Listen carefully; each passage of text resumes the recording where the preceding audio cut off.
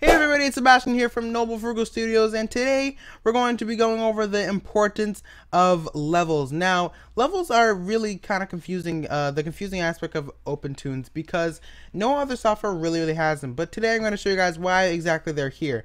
So let's say I had an animation, right? And I wanted to, let's say this is just our basic animation, right? Let me guess you get, yeah, it's just going a little bit slow. So let's do that.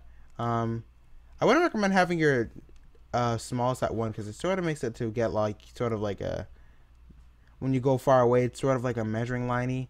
So let's say this is our animation, right? Stickman, just doing his thing. Yeah, he's doing his thing. So right there is his thing.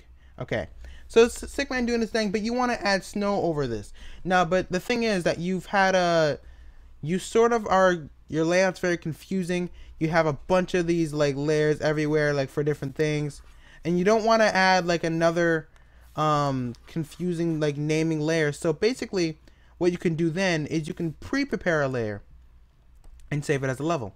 So what you will do is save this as an animation, right?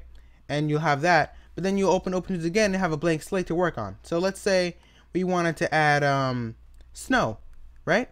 Then you would create this, like snow will have a bunch of like snow pellets falling and all that stuff, like something like this, like that, and then go to the next frame and do the same thing.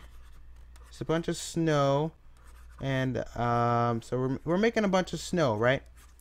All the snow's falling and everything, and then we'll go to the next frame and we'll do the same thing, sort of just like ovals of showing the speed of the snow falling. Very hard snow. This Stickman doing his thing shouldn't be thinking. It should be thinking somewhere else.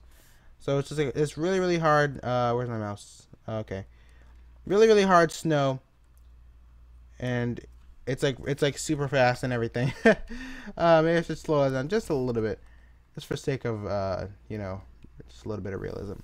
So let's go. That's sort of better. So you have all the snow falling, right? But then you don't want to add it to your main animation. So what you would do is that you go to this level, right? And then you would go to File and Save Level. So it automatically does save your levels, and this level is actually called, actually no, not the name of it. But if you delete this, right, and then you do create new levels, what I meant to do, you would drag this over here and you would name it Snow, right? Snow. And then you would make whatever kind of level you want. You would do OK or apply. I'm just gonna do OK. So now we have snow. It's a level. And then if we do the same, you know, snow thing, let me just do this really quickly.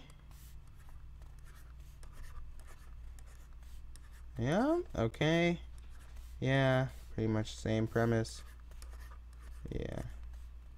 Like that. Like that. Like that. Here we go.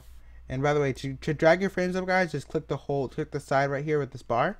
And if you want to select this, and then you click, yeah, to move frames, just to show you guys how to maneuver through the software a little bit easier. So I'll move frame to 3s this time. So if we do that, then we have this whole snow level, right?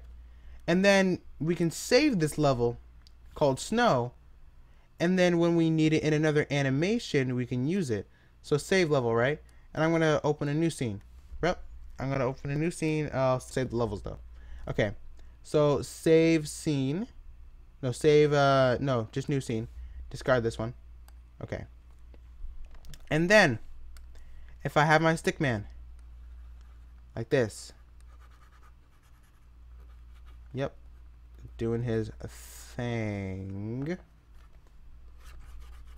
All right, and if you have a Stickman doing his thing, then you can go to File. Load level. Oh, here we go.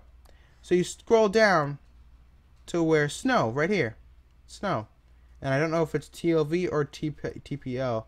We'll try TLV first. Load, and there we go. You have the whole snow thing on another layer, and your Stickman can do his thing to some snow, which is actually very cool because I don't know any other software that does it like this. So basically, you have the snow thing going on while your Stickman is doing his thing.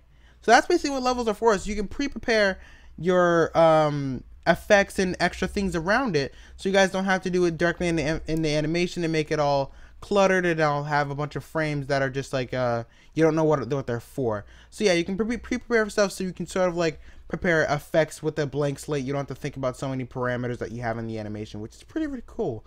So thank you guys so much for watching today.